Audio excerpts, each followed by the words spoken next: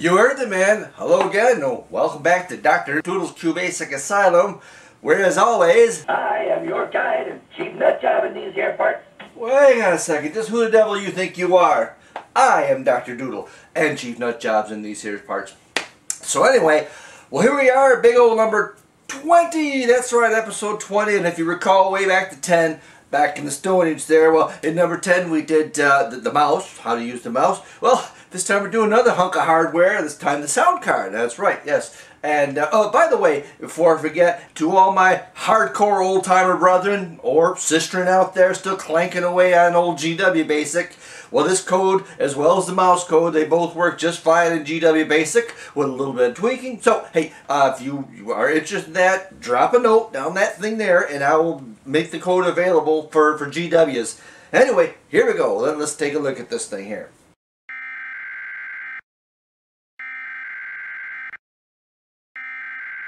Danger, Will Robinson! Danger, Will Robinson! Well, at this time I should point out that while this software will run in DOSBox, it will not read the microphone. Now that's not to do with the software, that's just the DOSBox. I actually contacted their engineers, and for whatever reason they never put the code to read the microphone into DOSBox. I guess they figured no one would ever need it. But in any case, that's why I'm busting out my bleeding edge of this beauty here. Bleeding edge, brand new Desk Pro. So new they haven't even finished building it. Look at that. And of course, we run nothing but the latest, greatest software. We got Windows 2098 there. Nothing but top of the line here. And in all reality, I'm using this guy so that I can run QBasic in real mode, not DOSBox, because I mean, if you have another system that runs in real mode, should have no problem. Maybe even another DOS emulator. I don't know about others, but DOSBox will not read the microphone, so I'm using the old laptop here and running in true, or what I guess, native DOS mode. And there you have it. Once this piglet starts up, we'll see what's going on here. Alright, well, this episode we're talking about digital audio, of course, and well, it's a huge topic, lots to cover, so I'll try to keep moving right along. And on that note, moving right along. Alright, well, what I'm about to show you now is a piece of code that I consider my masterpiece.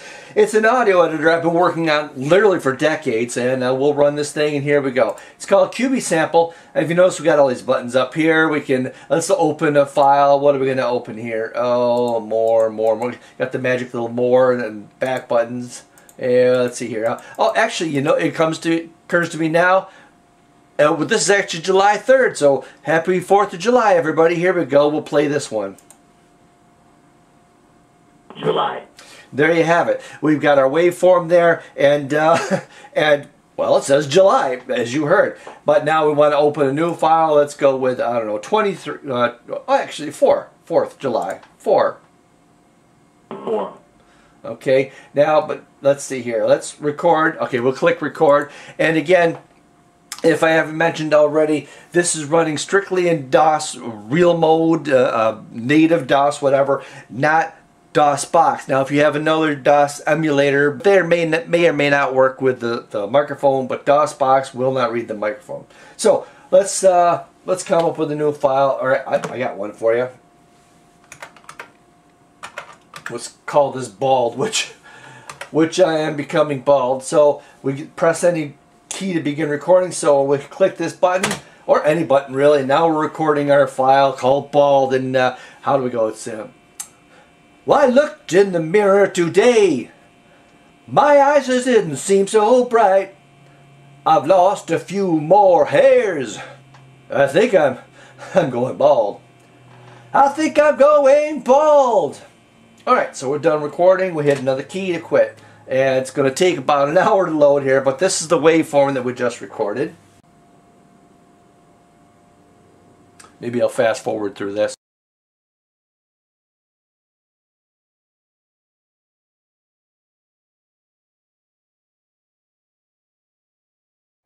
Or any button, really. Now we're recording our file called bald, and how do we go? It's well, I looked in the mirror today. My eyes just didn't seem so bright. I've lost a few more hairs. I think I'm going bald. I think I'm going bald. Alright, so we're done recording. Alright, there we have it. Sound file that we've just recorded, and I apologize for it. No, I don't apologize for missing a voice. If you're here, you're going to listen to it. But anyway, we don't want all this nonsense beforehand where I'm talking about what we're recording. So what good is an editor if you can't edit your file? So what we'll do, let's just go click on Mark here. And I believe, you notice I'm moving the mouse left and right. I believe right about there is where I start singing. Now I've marked that point and I click, here's left cut. This cuts out anything before the mark. That cuts out anything after. So I'll click here, get rid of that. Oh, by the way, it's 706,000 bytes. Ooh, it's a big one. Now we're working and it's now deleting anything above that, or anything before that point there. Anything before that, gone. And you could probably fast forward again. So hang on a second.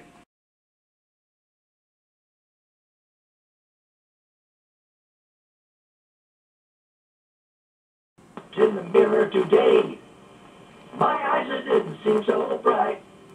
I've lost a few more hairs. I think I'm going bald. I think I'm going bald. Alright, so we're done recording. Whoops, looks like I cut a little bit too much off. Well, no worries, we just click undo. Boom.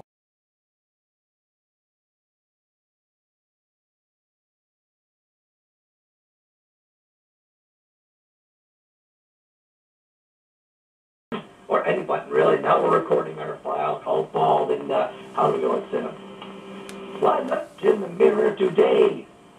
My eyes just didn't seem so bright. I've lost a few more hairs. I think I'm going bald. I think I'm going bald.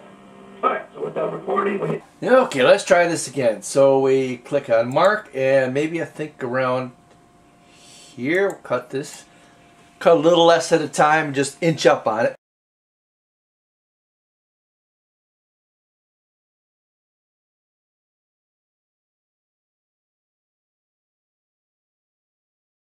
Really, now we're recording our file called bald, and how do we go and send them? Well, I looked in the mirror today.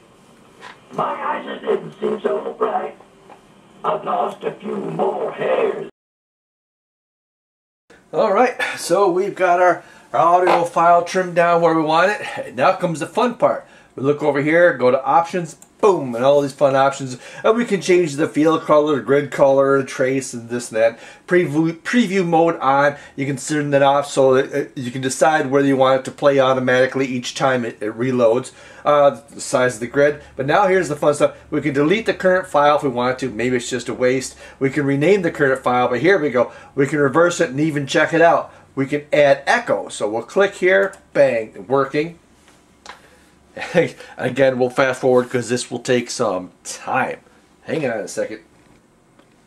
Alright, so we have edited our file. We just add the echo effect. Let's play this, see what it sounds like. I looked in the mirror today. My eyes just didn't seem so bright. I've lost a few more hairs. I think I'm going bald. I think I'm going bald. So there you have it. We can edit a file, trim off any excess of before or after.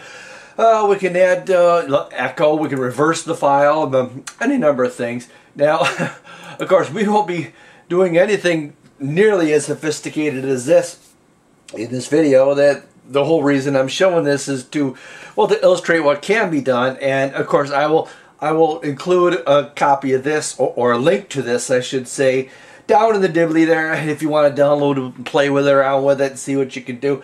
Now, again, this is for real mode DOS, DOS mode, not DOS box. But if you have an old box that plays through DOS, hey, knock yourself out and have fun with it. Now then, time to get to the code. I've written a program called Rawdio, which is short for raw audio, Rawdio. And yeah, as soon as this is done, we'll shut her down and bring up Rawdio. Hang on one second. I looked in the mirror today. My eyes just didn't seem so bright. I've lost a few more hairs. I think I'm going bald. I think I'm going bald.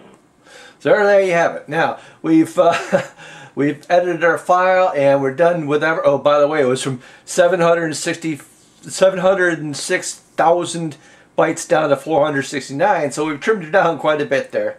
And now we just quit, boom, and end of program. Alright, well, here we are at the opening screen here. We got Rawdio, QBasic audio file editor. And by the way, I call it Rawdio because it's just raw audio, no headers or anything like that. So if you're hoping to do 16-bit CD quality, you can just forget it. But in any case, that's not what it's for. I wrote this just to record simple sound, quick sound clips. Let's say game over, man, or boom, yeah, and put little sound effects and clips. Play again in your game, quick little sound bites. So I mean, you can record music with us, but you won't want to listen to it. So anyway, here we are, Rawdio, QBasic audio file editor. We got our action menu, R for record new file, P for play existing file, and Q for quit program. So let's play an existing file here. Let's try Mary for beginners.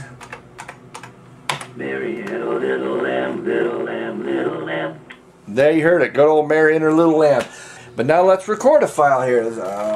R for record, and please enter the file name for recording.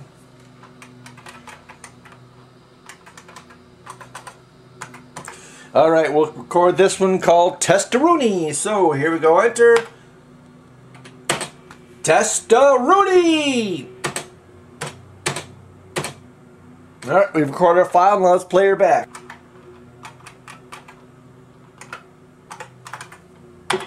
Testaroonie! Boom, there you have it. Record a clip, play it back, and then Q quits the program. Alright, that's about all there is to it. So we've seen what this turkey does. Let's see how she does it. Here we go. Okay, so we've got QBA20.base Rawdio by Dr. Doodle, copy left 2023, and again it's Rawdio as in raw audio, that's just raw file. In other words, there's no headers, no information as to how big the file is, whether it's mono, stereo, the sample rate and all that crap. It's just the raw data, and it's always going to be 8-bit mono, so we don't have to worry about what type it is. In any case, so that's why I call it Rawdio. And now here we initialize our program. We set def int A through Z. We've seen this many times. Make all the integers default. Declare sub PCM func. Now this subroutine here is the actual subroutine that does the hard work interfacing with the sound card. And we'll get to how that works later. But we set width to 80 and 50. Let's look at width here. Width, help, width. Boom. Okay, assign an output line width to device such as a printer or a file, and change the number of screen display column rows. So width, columns, rows. This is the whole reason it did this. You can see how big this is. Well, if you remember, we print files and it's all compacted a little tiny bit here. And in other words, I set this to, let's see, I set this to 80 columns by 50 rows.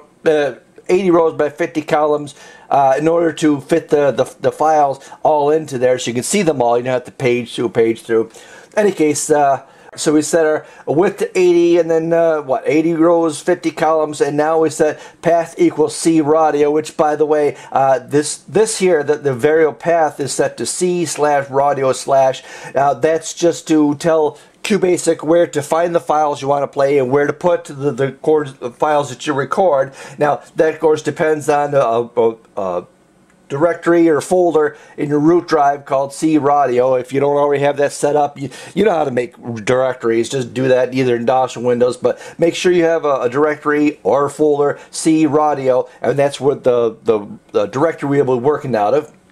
Now we go color 11, shell exit. What's happening here? Well, we'll set the color to 11. That's that pukey kind of aqua looking color. And then shell and exit. What's this? Well, we've shelled in the past. So right down here, and you can see that the intermediate, we can do shell. And in this case, we're just shelling and then exiting. So what's this? We shell, like here. Boom, we can see the Windows 98, and well, actually, it's running DOS, but in Windows 98, we exit here. What's the point of that? Well, let's just do this. We'll disable here and run, start, and we play a file. Now if you notice, we got the pukey blue here, but this is all gray, just the standard basic startup color, I guess you'd say. Well, the reason is because we disabled that line there. Now next time, let's say play 0 for example. 0. And now we play again. This time it is blue because the code has changed it to, well, aqua. But let's play, let's say chicken here. What's chicken got for us? Chicken wing, hot dog and bologna, chicken and macaroni, chili where my home is. So there you have it. We'll quit here now.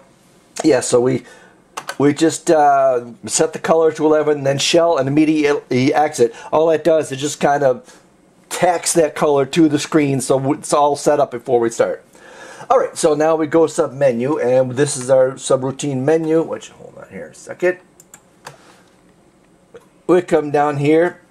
Here's our menu subroutine, and it might look like a lot, but it's really just window dressing, print all that's the menu. We've seen printing menus, things like that in the past, but we print out Rawdio. This is again in that blue color, the aqua color, number 11, excuse me. So it's Rawdio, QBasic audio file editor, action menu, record new file, play existing file, and quit program. But if you recall, the header, all this, the RP and Q, they're all in yellow. So here we go, color 14, locate, print Rawdio, QBasic, boom, in yellow, and action file in yellow. Now RP and Q, they're yellow, just to highlight them. So all it does is it prints this little box, highlights the header, the action menu, all that in yellow, and you're good to start over again. All right, so we've declared our variables integer, declared our sub PCM to record and play the software, set our width and height, our path. Of course, that variable is set to C Rawdio. Again, make sure you have this Rawdio directory or folder in your root directory, and you're all set. Color 11 shell, exit, that just prints or plasters the color on screen, and we go sub menu. Now we're ready to start. So we go to our main program loop here. Do blah blah blah, and then loop. Now normally you have loop while or whatever, but in this case all you can enter is RP and Q, and one of them, Q, is clear screen and system. So we don't need to end after the loop. The end of the exit is right here in the loop. So we do color 14, locate, print the time. Oh, by the way, I don't know if you noticed, but I put the time on there because why not put the time? Here's something we haven't really looked at before. This is the time variable. In fact, look at here. I will just help with this here. I love this help function. You can. Okay, the time function returns the computer's current system time, and time sets time statement sets the current time if you want to change it. Likewise, there's one called date. Same thing. Instead of the time, it prints the date. But in any case, that's there just to show you can do it. Or maybe you want to find, well, how that file I just recorded, how long was that? You print it, oh, it looks like it was 3 seconds, 5 seconds, whatever. I just thought it'd be a cool thing to throw in there, so I did. And now we select case, uppercase, in key. So it's waiting for us to press a key. Whatever we press will be converted to uppercase, and if we happen to press R, we go sub record wave. If it's P, we go sub play wave, and as I mentioned, if it's Q, then clear screen and system. Simple as that. Now, it's the subroutines that do the grunt work, so let's see here. We saw a menu, and record wave here. Okay, as I mentioned, we set our path to C Rawdio, and that's where it's going to stuff the files that record. So we set color 11 again. Locate 15.4 input. Please enter the file name for recording, and file name, here's our variable we'll be saving, and that is file name. In the past we've done this, pretty typical technique, just file name, and that's all it is. It's a string variable that holds the name of the file. So if lowercase, excuse me, right file name for not equal wave, then file name, what is this? Well, this line, it looks at the file name, at the right 4 characters. In this case, well, if it's not equal to .wav, wave, then file name equals file name plus wave. I don't know if you can see it over here. Yeah, file name equals file name plus wave. So in other words, if you input a new file you want to record, but you forget to put wave on there, it will just tack that and say, yeah, well, we'll just tack the wave on the end. This way, if you happen to forget, it's not a problem, and it's kind of foolproofing. We do the same thing with playback, but you'll see that later. So in any case, we type in the file we want to, or the file name we want to record, and there you have it. Now we open path plus file name, so it's C Rawdio plus file name for binary is 1. We've now opened the new binary file, or yeah, this case is new because it doesn't exist yet. We're recording it now. Open our new file in binary as number 1. We'll locate and print, press any key to begin recording, and file name, that's the file that we just decided we want to record. Do a loop while in key equals nothing. So it just sits there and waits until you press a key. Now check this out here. We got color 28. What's going on here? Well, if you recall, in screen mode 13, we got 256 different colors we can play with, but in screen 12, or in text mode, here's the text mode, screen mode 0, like this, we got only 16 colors that we can print at one time. But what's going on in 28? Well, if you remember earlier, well, I'll show you here. We'll run and record. We'll call this test. Press any key to begin recording, test wave. Now if you look, it's blinking. How about that? That's just because I used the color 28. In this case, 28 is the light red, but it's blinking kind of to simulate like a recording studio where the blinky red light shut the hell up, we're recording. Well, there you go. It's to let you know, hey, recording, start squawking. Anyway, press any key to quit, boom, and then audio is saved to file test.wave. Press any key to return to menu, and we'll play it here just to prove that yes, we did record this. Now, if you look, it's blinking. How about that? Hey, here, it's blinking yellow. 28. In this case, 28 is the light red, but it's blinking kind of to simulate like a recording studio where the blinky red light shuts the hell up for recording. Well, there you go. It's to let you know, hey, recording, start squawking. Anyway, press any key to quit. Alright, so now we quit here, boom. And here we go, like again, the color 28. So basically, the first 1 through 8 will print the darker colors. What is it? Dark blue, green, cyan or aqua, and then red. And over 8, it starts over with a light blue, light green, light red, or that pink color, light aqua, whatever. But if you put color over 16, then we get the blinking colors that you saw before. I just thought it was a neat trick you might dig. And again, it kind of gets the user's attention. Hey, we're recording. Start recording. So we wait, and then we print color 28. We print recording file name and press any key to quit.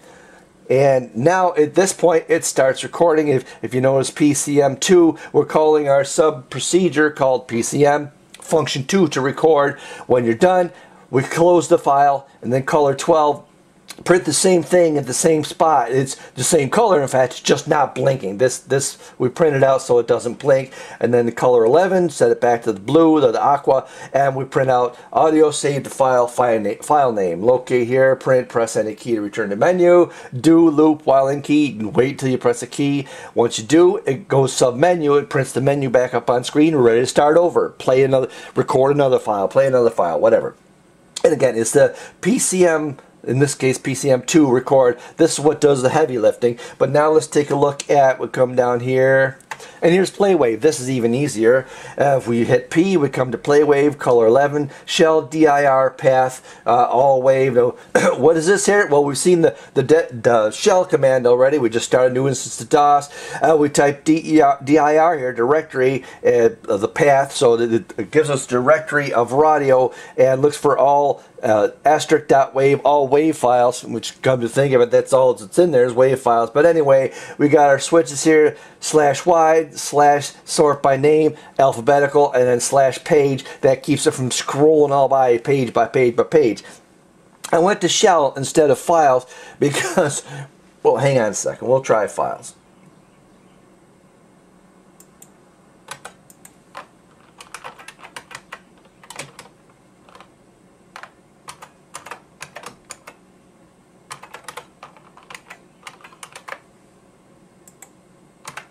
Okay, run here, and view output screen. Alright, well, as you see, This is how the files displays your files on screen. I don't know about you, but that doesn't help me too much. It doesn't even have all the files in there. So instead of using the files, which I hate that command, I don't know why they created it the way they did, but instead of using files, we just shell out to DOS, we do the directory, and it prints everything nice and compact. That's why we do that. So now we re-enable this line here, we shell the directory and then the path, and we print all our files up so we can see what files we had to choose from. Now we print, it just prints a line, locate, input, enter file name for playback, and then file name, of course, save that to the file name variable. Now again, like before, if the right 4 characters are not .wav, not wave, then we just tack that on the end, file name equals file name plus wave. Open path plus file name for binary is 1. In this case, we're opening a pre-existing file that we recorded earlier. Color 30, this again is the blinky, blinky, blinky. Locate 35 and print now playing path plus file name PCM1. This calls our PCM sub procedure as function 1 to play back a file, which again, that's the workhorse. That's what actually does the recording and playback of files. Once we're done, we close the file, color 11, and go sub menu. Now we've been talking about this PCM sub procedure. Let's take a look at what she is. So with view, subs, and PCM, bang. Okay, now it looks like a lot of code here, but most of it's really window dressing here. Okay, we start out with def int A through Z. This sets our variables to integer by default. As usual, speed things up. Now sub PCM func, this just identifies the sub procedure, PCM, and the variable, or the argument that goes in it, in this case func. Now we've got instructions here. That's just there so when you want to use this in your own program, kind of give you an idea what's going on here. Now this sub-procedure provides direct mode 8-bit monophonic recording. So again, forget your 16-bit stereo CD quality. This is strictly a simple 8-bit, in fact unsigned 8-bit, meaning no negative, only positive numbers, unsigned 8-bit monophonic recording and playback services for Creative Lab Sound Blaster or compatible sound cards. It checks the DOS environment for a variable called Blaster and sets the base port address accordingly. If Blaster is not found, the base port is set to 220 hex by default. The routine automatically resets the sound card and sets up necessary port assignments every time you run it. On entry, the speaker is turned on. Audio data is read from or written to a binary file opened as number 1. On exit, the speaker is turned off to avoid conflicts with other programs that provide support for sound cards. And the available functions are as follows. Argument function 1, playback from file. Function 2, record audio to file. Not too tough to figure out. So again, now this is strictly direct mode recording as opposed to direct memory access mode. That's where you get your stereo, 16 bits, your different sample frequencies, etc. This means that the program is directly involved in reading every sample or playing every sample. In other words, it's the user tells it, hey, play this file. Okay, well then we look at that file on the disk, we get our first sample, we send it out the sound card. Get the next sample, send it out the sound card. Get our next sample, send out the sound card. Or in reverse, if we're recording, we read the sound card, pop one sample to disk. Read the sound card, put the sample to disk. Read the sound card, one byte at a time to disk. Whereas with DMA, that's direct memory access, it's much more complicated. I guess it can be done in QBasic, but it's beyond me. What that's all about, basically, the software tells the sound card, hey look, sound card, here's your file, here in memory. You just go there, get what data you need, and the program can carry on doing whatever. If you want to play background music, for example, you can be doing your game, whatever, and the background is playing your file. Or if you're recording something, the same thing. You tell, okay, now here's what we're going to record. There's the place in memory to put it. Go to it, and the sound card takes care of all the nitty-gritty there, and then you can, again, the program can carry on doing what it's doing, and I can just keep waving my hands like this while the thing is recording your sample. So, again, direct mode only, so we come down here, there. Now we set up our ports and reset the sound card. The base port equals the val, mid, environment, blaster, 2, 3. What is this? Well, again, as I mentioned, this will look for an environment variable called blaster in your DOS environment. And if it finds it, it looks at the second character, 3 of them. It should be like, for example, in our case is 220. It could be set, maybe you have a printer set on channel 220, and this will conflict with it, so you set your sound card to 222 or 224. If that's the case, then it looks at the variable, finds out what this number is, and sets the base ports, the read port, command ports accordingly. Now, if the base port equals 0, meaning there is no blaster variable, then by default it sets the base port to hex 220. The reset port is the base port plus 6, read port is base port plus 10, and command port is base port plus 12. So whatever the base port happens to be, you would just add 6, 10, or 12 to set up our reset, read, and command ports. Once our ports are all set up, now we send out the reset port. We send the number 1, and for t equals 1 to 10, A equals input, read port, and next t. So what we're doing, we're sending a 1 to the reset port. We're reading the port 10 times just to delay a little bit. Now, out reset port 0, we send a 0 to the reset port. Again, read the input port. Read the read port 10 times to delay a bit. This just clears out any data that might be in the registers on the sound card.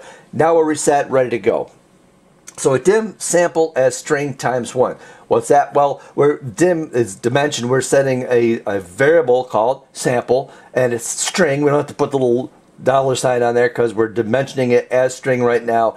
But times 1, meaning only 1 byte, 1 character. So it's not going to read a whole line. We want to get just 1 byte at a time, 1 character, and speed equals 10. You may need to change this value depending how fast or slow your system is, but that just creates a delay, and if you need to when you're playing back the sound, so it doesn't go too fast, doesn't go too slow. Now we select case func, that's our variable or our argument we put in here, and if it's case 1, we're doing playback. First, out command port NHD1, that's D1 hex, that's the command to turn on the speaker. Next we do all this, loop until end of file. So we're playing back the file, and it opens the file. We loop until we reach the end of the file, then out command HD3, that turns off the speaker, and that we go back to the main procedure. But if we look here, we got out command 1, okay, turn on speaker, do get 1 sample. See, we dimmed here to sample 1 byte, 1 character. So we're getting from file 1 byte, 1 sample. Now out command port 10. This is the actual command that tells the sound card, hey, I'm going to send you a sample, a byte. I want you to play that byte. So out command port 10, play this next byte, and out command port, there's the actual sample. ASCII. Now this, in this case, it's saved as a character, but we need numbers. So the ask function takes this character, converts it to the ASCII value of it, as like in the ASCII code. We've talked about that. For example, if the sample happens to be a capital A, well, this ASCII turns it into 65, so it sends the number 65 out to the command port. If it's a capital B, well, that's 66 in ASCII, so this converts it to 66, sends 66 out to the command port. If it's capital C, etc., whatever the sample happens to be, this converts it to a number and send it out to the port so it can be played.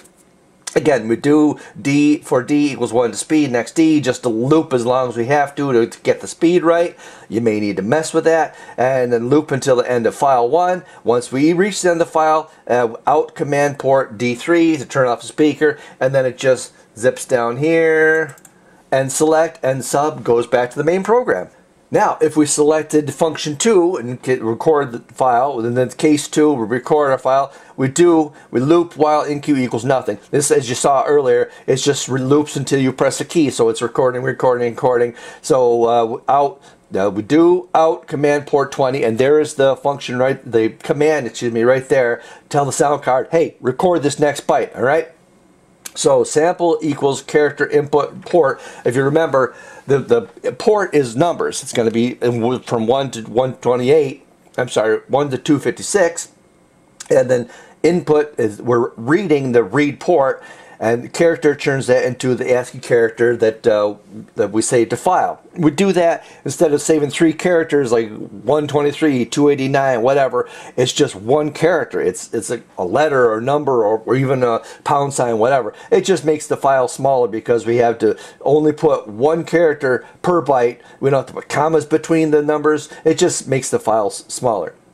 So we out command. There's the command to record or read the next byte at the microphone, which again in DOSBox you're out of luck. But we put into file 1 sample that the character we just the byte we just read from the microphone goes into file 1, and we loop until we press the key. So we go through here, we send the command to read the microphone, get a byte, and then put it to the file. Read the microphone, get the byte, and put it to the file. Read it, get the sample, put it to the file, etc., etc., etc. Once you hit the in key, any key here, it drops out of the select, and then we end the sub. We go back to the main program. Now, if you understood all of that, you're a better programmer than I. But long story short, this is the code where the nitty gets gritty. It does all the hard, heavy lifting. This is what actually interfaces with the sound card. So when we go to view subs, boom. All right. Now we can we call the sub procedure PCM whatever function we need. Function 2 to record or function 1 to play. That's basically what the code does. So I guess that's about it for the code. And now it's time to look at superiors. You're going to love this one. The channel's called the Coding Train, and wow, he's got some great stuff. So here we go. We'll go to superiors. We'll come back and button this thing up and send you on your way. All right, here we go. Superiors. All right, well, here we are at the Coding Train. You can see here, despite the imagery here, it looks maybe a bit kiddish, but trust me, it is not. This fella, he knows what he's doing. The fella by the name of Dan Schiffman. I found his channel a few months back, and I kind of think of him almost as a kindred spirit because he tries to inject a bit of humor into his videos. Let's face it, programming is not always the most interesting topic, so he just lights it up. And here you can see here he's programming the Apple II, so all the way back to Apple IIs and basics and such. Not QBasic, but a form of basic. And again, as with other languages, the concepts are all there. So here he is, he's coding like Nibbles, a snake game. Again, on the Apple II. So we got everything from the old-fashioned, look at here, 3D on an Apple II wireframe. Everything from the old Apple IIs. He does some work on Commodores, up to wave function collapse. What's that? Okay, here's a coding challenge, a slide puzzle. And then he's doing ASCII text images. That's kind of cool. I love that one too. Oh, I mean, everything from simple code, old-fashioned, and you watch him type line by line, so you see how this is happening in real time. He does Bezier curves that, like, I don't know if you've seen the screensavers, so curves going back and forth and all that. But he's just got incredible stuff. Everything from the most simple, basic, well, no pun intended, but basic stuff, up to, well, physics. He talks about, like a spring force, a simple pendulum, harmonic motion. We talked about that a bit in some of our previous videos, polar coordinates. I'll have to look into that one. That looks interesting. Angular motion. That's like going around in circles, and again, we've seen that in some of our videos. But he just, wow, he's got everything from, well, coding a bot. That's kind of cool. I'll have to check that one too. Hiding API keys and shape classifies. So this, Dan Schiffman's his name, and it's called the Coding Train. Lots of great stuff. Again, you will be entertained because, like I say, he likes to make it fun. Why not? You know, I mean, if you're gonna do this, it may as well be fun, and I can agree with that completely. You gotta check out the Coding Train. Old Dan Schiffman over there. He will teach you a lot. He knows what he's talking about. In fact, I think he is a professor of programming somewhere.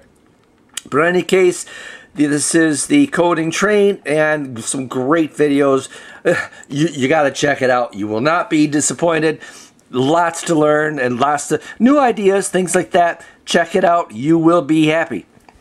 So thank you there, Dan, for putting this great page together. And, well, I guess that's it. Now we'll head back to our video and button this thing up and get out of here. I'll see you. Bye. Hang on a second. Alright, well, as I have mentioned probably too many times already, well, DOSBox will not read the microphone. Again, just the way it's written, it's nothing to do with QBasic or any other language.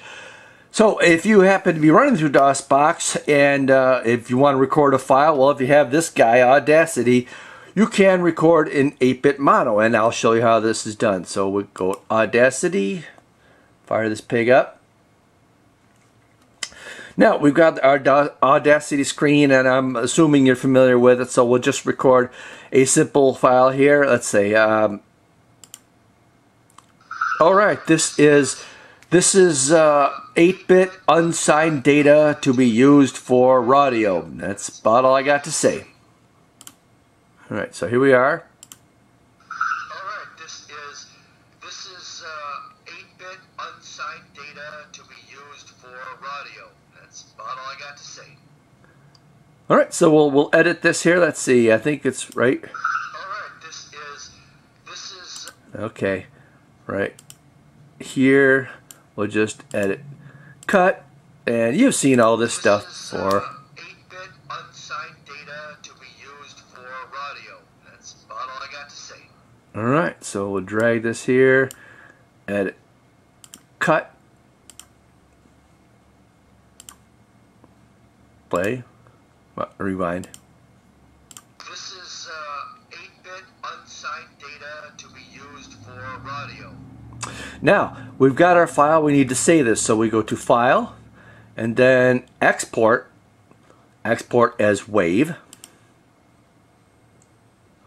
Now we come down here, it says encoding. It's already set for unsigned 8-bit PCM. That's what you want. You've got all these here, signed. You do not want signed, you want unsigned 8-bit PCM. And you just put in the title, go 8-bit mono. 8-bit mono, there we go, and save. And click OK, boom. So we go to C, code, QBasic Asylum, and where is the audio? There it is. Copy this to, or bring it to Rawdio.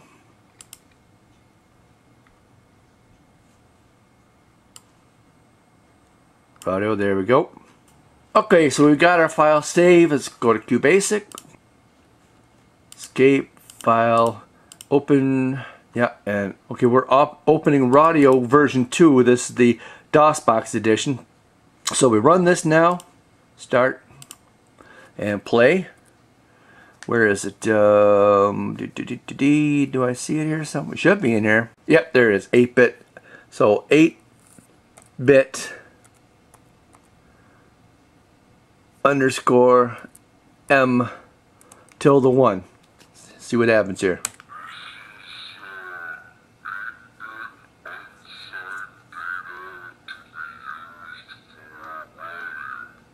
Well, that didn't sound so good, but let's just do a little something here. We'll quit. You did hear that was the data, so view subs PCM. And this delay, we'll just take the delay out. Where's, yeah, it's already out there. And now we've disabled the delay there to speed it up a little bit. Also, what we can do is we set dim sample instead of string times 1, it's string times 2. Let's try 4, see if that plays any better. 8-bit underscore M tilde 1. Try that. Here we go. This is 8-bit unsigned data to be used for Rawdio. So, not the best, a little fast, but there you go. You play with it and you can at least get something you'll use for your program. Alright, well, I hope that's pretty much covered that. And I guess back to the video. Hang on a second, here we go.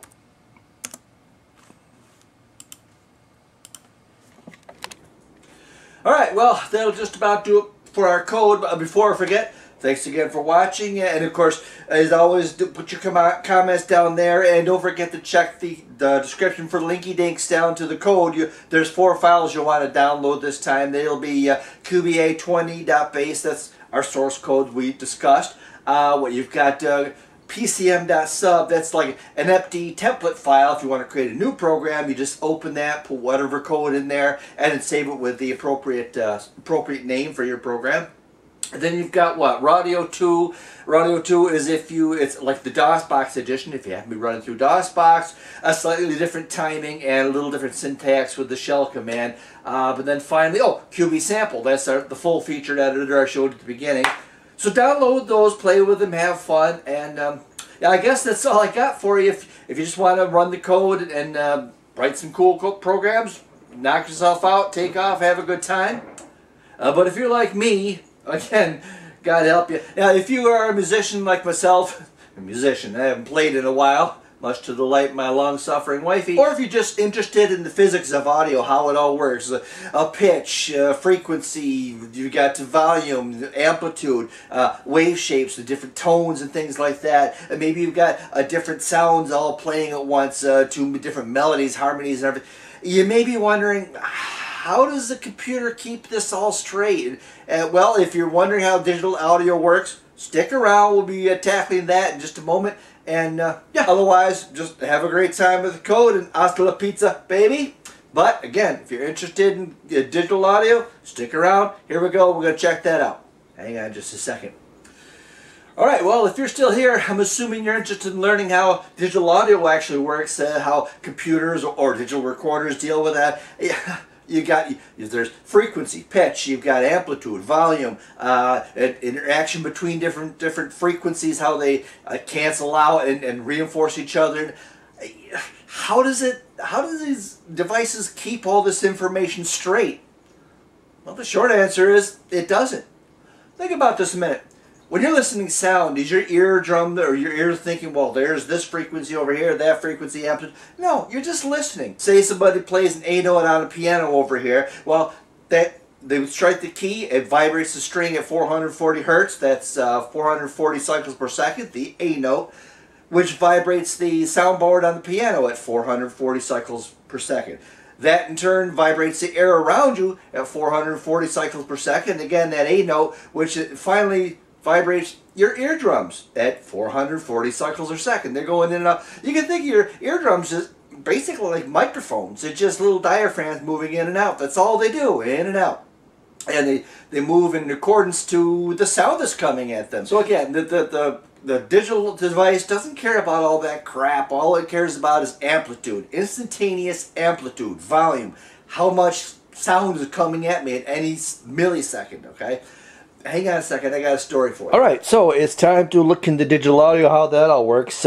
But before we do that, I'd like to tell you a little story. It's about you. You'll love it. It's about you. But first of all, congratulations, because you... Yes, you have just been promoted to lead engineer for a company that builds roller coasters. Yes, that's right. And your boss, he has put you in charge of a team to recreate famous roller coasters around the world. You go all the way to Sweden, England, Germany, wherever. They send you around the world to check out these coasters inch by inch, measure them all, everything else. And you got the latest hardware. You got laser spectrometers and dingulators and everything else. So you got all your equipment. You go to these places and you check out these. Here's a roller coaster right here. Like I just happens to have one there. And, oh, there's you and your team down there, your pals hanging out. So you're flying up. Well, let's say it's Munich, Germany. There's a roller coaster. So we're flying out to Munich.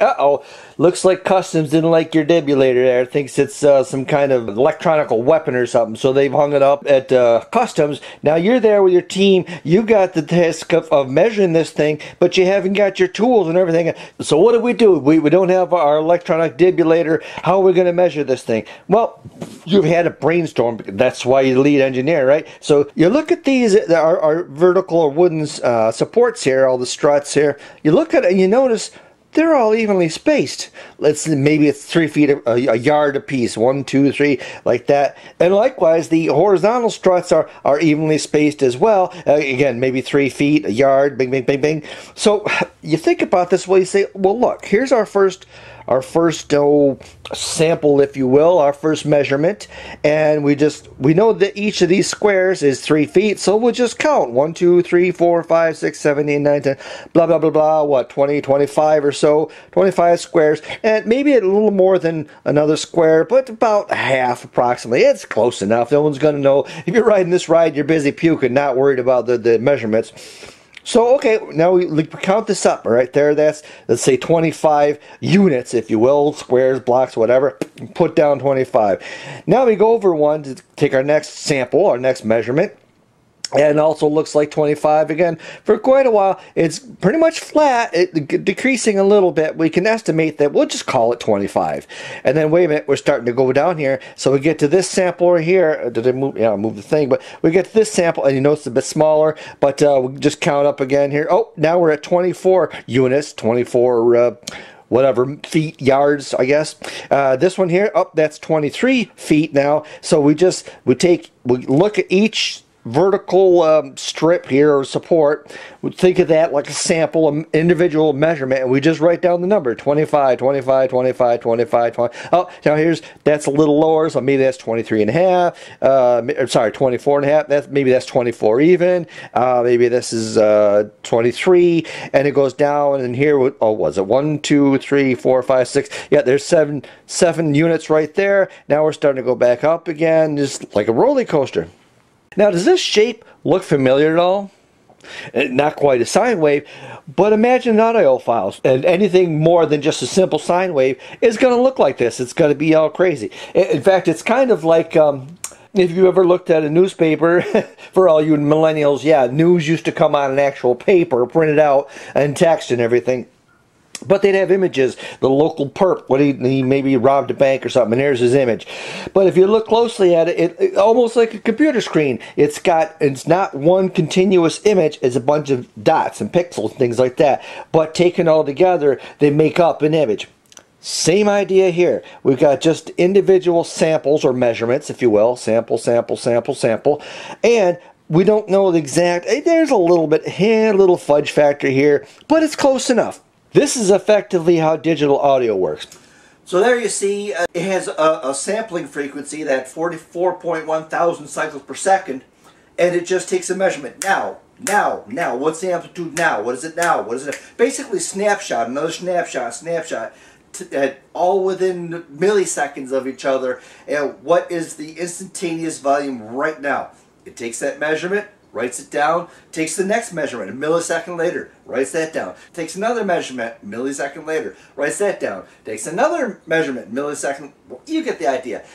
Basically, it gets all these numbers and collects them all in a file, and when you want to hear the sound again, it just looks up those numbers and spits them back out at you. As simple as that. Hopefully I've made this as clear as I can.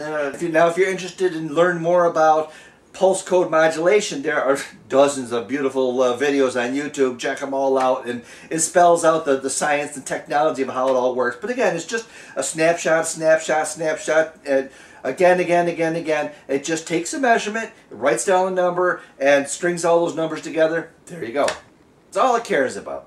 So hopefully that cleared everything up. I guess I got no more for you. Thank you for sticking around. Thank you for watching. I hope you enjoyed this particular video. And until next time, I guess, hasta la pizza, baby.